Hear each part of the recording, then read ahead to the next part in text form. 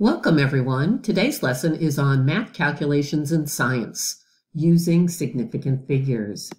So let's take a problem. We're going to add these two numbers together, 65 million years plus 38 years. Pause the video and see what you get for an answer. You probably guessed there was a trick here. 65 million years does not equal 38 years. So I'm going to give you a little example that I got off NPR that explains why 65 million years does not equal 38 years. It's a nice little story. I think you'll enjoy it. Something, a word that maybe you've coined, but disestimation, what's that? Disestimation is the act of taking a number too seriously and trusting it far beyond the point at which you can stop trusting. What's an example of that? The examples of Joe McCarthy is a good example, or actually that was an outright lie. But a nice anecdote I like to talk about is a guide at the American Museum of Natural History. He's pointing at the Tyrannosaurus Rex. Someone asks, "How old is it?" And he says it's 65 million and 38 years old. 65 million and 38 years old. How do you know that? The guide says, "Well, when I started at this museum 38 years ago, the scientist told me it was 65 million years old. Therefore, now it's 65 million and 38. That's an act of disestimation." So I hope you understand why that's funny. If the dinosaur was 65 million years when the guard started and he worked 38 years, the answer is not that the dinosaur is 65 million and 38 years old, because the 65 million was an estimated number. It had a plus or minus, possibly plus or minus in the millions place. We don't know. So if it's 65 million plus or minus a million years, adding 38 years is insignificant. So we are going to round that to the millions place. If 65 plus or minus a million years, adding 38 years doesn't make a difference. And we're going to round that to the millionth place. So what are the rules for adding and subtracting numbers in science and reporting the answers to the correct significant figures? Well, write these down. Here are the rules. First, you find the plus or minus place for each number. 65 million years possibly was plus or minus a million years. Then we're going to add or subtract as normal, and we're going to round the answer to the worst plus or minus place, which happens to be the largest place. So the 38 years was probably plus or minus a year, because he probably wasn't the exact date when he gave it that he started. But the 65 million was plus or minus a million years. So we're going to round to the worst. What is worst, plus or minus a year or plus or minus a million years? The plus or minus a million years is the worst plus or minus place, or the largest plus or minus place. If the number after the rounding place is less than 5, we're going to round down. And if the number after the rounding place is greater than 5, or 5 itself, we're going to round up. So how do I do that if the number after the rounding place is less than 5? How do I round down? Well, this is how you do that. If the number has a decimal, then you're going to drop the numbers after the rounding place. So if I'm going to round 0.054 grams to the hundredths place, the number after the hundredths place is 4. That's less than 5. So I am just going to drop it, get rid of it. I'm going to round down, get rid of that 4, and it becomes 0.05 grams. But what if the rounding place is in the tens place or higher? Then I'm going to change the remaining places to 0 and drop any decimal points, and any decimals if there are any. So what if I have to round 1530 milliliters to the hundredths place? Well, what's after the hundredths place? Here's the hundredths place, the 5. What's after it? That's a number less than 5, so I'm going to drop it. But I can't drop it. I can't round 1530 to just be 15 milliliters. What am I going to have to do with the 30? In this case, because there's no decimal, I'm going to put zeros in their place. So 1530 becomes 1500. So here again is that example from the beginning. 65 million years plus 38 years, you add as normal, 65 million and 38, but we're going to round to the millions place. So what do I do with this 38? I'm going to drop them by making them zeros. So what happens if the number after the rounding place is 5 or greater than 5? Then we're going to round up. So let's try this example. What if we have 0.056 grams and I want to round to the hundredths place? So what are we going to do if the number has a decimal? So then I'm going to increase the rounding place to 6, and once again I'm going to drop everything after the rounding place. But what if the rounding place is tens place or greater? Then once again, just like before, I have to change the remaining numbers to 0. So if I want to round 1560 to the hundreds place, which is right here at the 5, I notice the number after the 5 is greater than 5, so I got to round this up. So I'm going to round this 5 to 6, but I can't just drop these numbers. I have to turn them into zeros. So 1560 becomes 1600. Now it's very important that you don't add zeros to the number up here when we did this example, because if I added the 0, then I wouldn't be rounding to the hundredths place. I would be rounding to the thousands place. So here's a few more examples. Round the following numbers to the hundreds place. So here's the hundreds place right at the 4. Here's the hundred place right at the 6. What's the number after the rounding place? This is 5. So I've got to round up. So this becomes 3,500 grams. And here, what's the number after the rounding place? 3, less than 5. So I'm going to round down 7,600 liters. Round the following places to the hundredths place. What if I have a decimal? So the hundredths place here is the 3.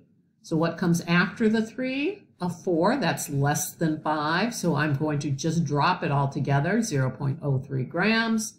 And 0.168 to the hundredths place. The 6 is where the hundredths place is. The 8, which is after the rounding place, is greater than 5. So I'm going to round up, and this becomes 0.17 liters. So now it's your turn. Round the following numbers as indicated. Round 4378 to the tens place, and then round 0.1933 to the thousandths place. Go ahead and pause the video and see if you get it right. Did you get them right? Rounding the following numbers, 4,378 rounded to the tens place. The 7 is the tens place. What's after the 7? An 8. That's greater than 5, so I round up to 4,380. And for the second problem, we're going to round 0.1933 to the thousandth place. The first 3 is the thousandth place, and the number after that is 3, which is less than 5. So I'm just going to drop it, and it's going to become 0.193. So let's review the rules for addition or subtraction. You're going to find the plus or minus place for each number. You're going to add or subtract as normal, and then you're going to round the answer to the worst plus or minus place, which happens to be the largest place. So let's try these two examples. What if I want to round add 12.35 grams with 0.138 grams? This may happen in the lab if you have two different types of balances and you weighed a sample on one balance and then an additional part of the sample on another balance, and then you want to know the total mass. So I'm going to add it as normal, 1 to 12.488 grams, but I have to round it to the appropriate place. So this number, 12.35, only goes to the hundredths place. This goes to the thousandths place. So I have to go back and round it to the hundredths place. So that's right here. And 8 is after the hundredths place, so I'm going to round it up to 12.49. Here's another example, 4,500 milliliters minus 182 milliliters. I'm going to subtract like normal and then see what place each goes to. The first number only goes to the hundredths place because this looks like a rounded number to me and nobody gave me any additional information. This goes to the ones place, but I have to take the worst case scenario, which is the hundredths place. So I've got to round right here at the 3. What's after the 3? Less than 5. So I round that to 4,300 milliliters. Now it's your turn. Subtract the following numbers and report the answer to the correct number of significant figures. Pause the video and see if you get it right. Did you get it right? Subtract them as normal gives me 15.143 grams. This second number only goes to the hundreds place. This one goes to the thousands. So my answer can only go to the hundreds. And my answer is 15.14 grams. One more. Add the following and report to the correct number of significant figures. 4,530 plus 358. Pause the video and see if you get it right. Did you get it right? Normally it adds up to 4,888 meters, but I have to round it to the tens place because this only goes to the tens place. This goes to the ones place. So what's after the tens place? An 8. So I'm going to round up to 4890, 4,890, and I should have put an M there for meters. So what about multiplication and division? They have different rules. They do not look at the place at all. They look at the number of significant figures. So here are the rules. You multiply or divide as normal, but now instead of looking at the place for each number, you're going to count the significant figures in each of the numbers that you're multiplying or dividing. And then you're going to round the answer to the smallest number of significant figures in those numbers. So if one has 2, one has 3, one has 5, the lowest number of significant figures, 2, you'd be rounding to 2 significant. So let's look at a couple examples. You're going to solve and report to the correct sig figs, 0.45 centimeters times 0.211 centimeters, and 8,700 liters divided by 0.320 seconds. So what you do is you first do the math. So this is what my calculator shows me for the answer to this. Then I have to go back and count how many significant figures there were in each of the numbers. So 0.45 has 2.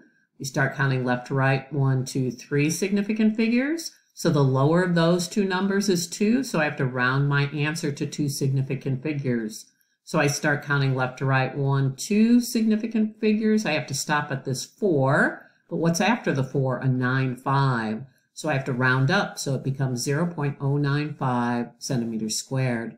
The next example, I do the math as normal, but then I go back. How many sig figs in 8,700? Well, that's one of those tricky ones. It's a multiple of 10, so I'm counting left to right, 1, 2 significant figures, unless I have more information. And the bottom one, counting left to right, 1, 2, 3 significant figures. So once again, I have to round to 2 significant figures, so I get an answer of, well, first let's do 2 significant figures. I have to stop at the 7. What do I do with the remaining numbers? Well, that's less than 5, so I have to change those into 0, and this becomes 27,000 liters per second. Now it's your turn. Pause the video and give the answer to these 2 problems. Go ahead, pause, and then come back. We'll see if you got it right. Did you get them right? Here's what the answer is with before rounding. Then I go back and count sig figs, 1, 2, 3, 4 in this number, and only 1 in this number. So my answer can only have 1 sig fig. What about the next one? 1, 2, 3 sig figs in the top, 1, 2, 3, 4, 5, 6 sig figs in the bottom. So I can only have 3 in my answer. So I have to round this answer to 3, 1, 2, 3 sig figs. I have to stop at the 8. What's after the 8? A number less than 5 or equal to the number less than 5. So I round to 12.8. So I'm going to break this video up into 2. So come back for part 2 of math calculations with significant figures. What if you have both addition, subtraction, and multiplication and division? Thanks for listening.